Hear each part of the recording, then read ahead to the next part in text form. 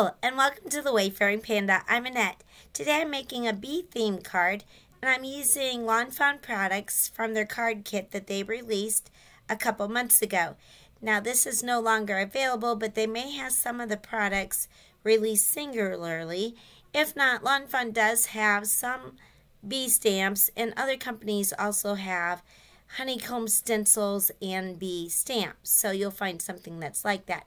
So this is part of a YouTube hub with Team Tiny, and it's a color challenge, so I'll put the colors up above that I'm going to use. So first of all, for the stencil, I'm using the orange color of Distress Ink called Spice Marmalade, and this stencil you can see has different parts that you can go over. I kind of wanted to make the background yellow with the wild honey and the darker color as the more prevalent color as the spice marmalade. So I kind of experimented with that, and then I also moved the stencil around with the opening so it would go over the top and fill in the cracks. Now the great thing about doing challenges is it kind of gives you as a starting point. So if you're not sure of what kind of card you want to make, or it also may get you to try new things that you haven't tried before. So for a color challenge, I kind of looked at the colors that were in the challenge, and then I started looking through my supplies to see what I had that would be those colors. Now the Distress Ink I kind of had like a gold color, but I didn't really have the right kinds of pinks. The pinks are kind of more of a rose color, and then sage green, which I didn't have too much of that in the Distress Ink. So I looked at my Copics, and I don't have a lot of pink, but I had some that kind of look like a rose color, and so I decided I would do my Copics, and since I decided that, that told me to look at my stamps and see what I had. So I was kind of thinking bees or some animals because of the gold color, and then I saw the flowers with the Fawn bee stamp set, so that I thought, oh, I can do green and pink with those. So that's how I got my idea to use this. To add a little bit more detail, I'm adding some Distress Ink, and I'm splattering that on, and that also allows me to get one of the other colors in here. So I'm splattering some old paper Distress Ink, which looks kind of sage green. And I used to have trouble with the splattering, but I saw someone in a video using a fan brush, and I got one of those at one of the box stores, and that has made a big difference. I'm able to get it more of a fine type of splatters.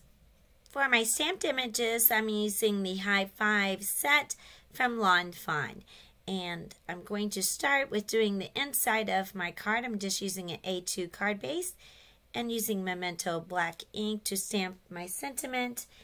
And the sentiment says, Happy Bee Day.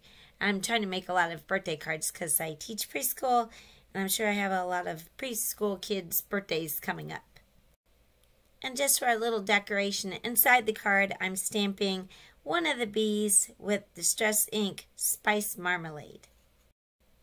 For my stamped images, I used Memento Tuxedo black ink, and then I used a Copic friendly paper, which was Neenah, and I cut the images out with the die cuts. I also have a scan and cut, so that's another option that you have.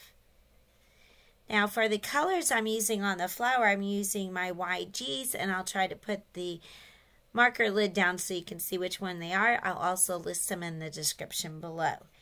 And then for the flower petals, I'm using some RVs, and I'm mostly really just using 2 shades. A lot of times I'll use 3 shades, but since these images are so small, I'm just using 2 different shades.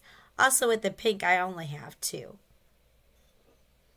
And then for the flower top, I colored that in with a very light gold, which is a YR color. For the bees, I'm just using 2 colors, which is YR24 and YR21. And I thought that'd be good because they're kind of a gold color, which goes with the kind of gold orange color that's in the challenge. And I'm just doing more of the darker on the bottom and then going up to the light, because if they're flying in the sky and the sun is shining down on them, the back should be lighter than underneath. Then I'm using this Fawn dimentals, and it's called Sparkle Glaze, and I'm using that for the wings to make them look sparkly and kind of translucent. I'll link that in the description below as one of the products if they have it available, but this was part of the kit, so it may not be. But I do think it's very similar to like the Crystal Stickles. So if this isn't available, I'll link the Crystal Stickles below, which is a product I really like. And I'm using the same YG colors for the Beehive. On this one, I'm doing the darker color, the YR colors 2-4 on the outside, and then towards the inside I'm using the lighter color. So if you have something that should be dimensional, kind of round shape, if you put the darker color on the outside and then go in and leave more of a highlight, then it will look more rounded. Now I don't do any blending on this. I'm not sure what it's called, but the thing that you use to dip into the honey. So on the very bottom, I'm using the brighter YR color, which is YR24, to make it look like honey. And then I'm just taking one of my browns. You can use whatever shade you have. I'm using E35. I thought it looked kind of like wood, because a lot of times these honey dippers are made of wood. Then I just used my Nuvo Deluxe glue to glue my card panel to my card base. As I started to lay out my images, I realized I forgot to color the honey pot. So I'm just bringing in those colors that I need for the card challenge into the honey pot. I'm using the 2 pink colors for the kind of fabric that decorates the lid. And then I'm doing the jar with the 2 YR colors to make it look like it's a clear glass that you could see the honey. And then I used my 2 greens for my honey pot. And actually I went down 1 shade on this so that it wouldn't cover up the words on the honey.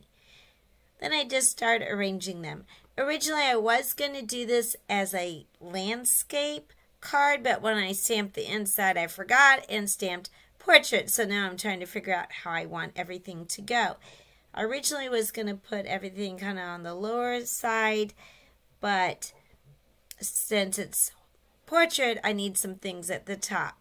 I thought it made more sense for the hive to be on the bottom, since bees usually nest on the ground, but I didn't like the look of that, so then I kept moving everything to the top. So I kind of just arrange everything how I think it looks good.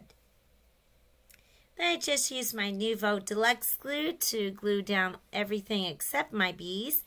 And there's a little bit of a smudge on the card where I got some yellow ink there when I did my stenciling, but that's okay. I just covered it up with my hive.